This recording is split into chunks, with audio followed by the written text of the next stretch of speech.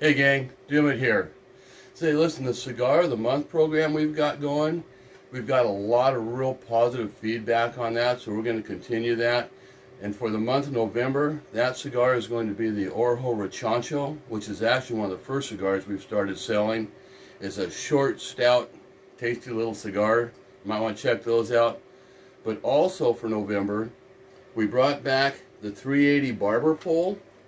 These we had last year for Christmas, and it's a combination of the Habano Connecticut wrapper, so it has a really nice flavor to it.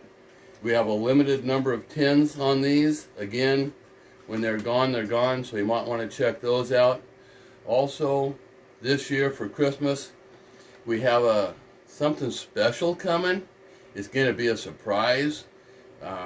When they get here, we'll do a video on those. You get to check those out. So just keep watching the website and our Facebook page, and have a great fall. We'll see you in a month or so.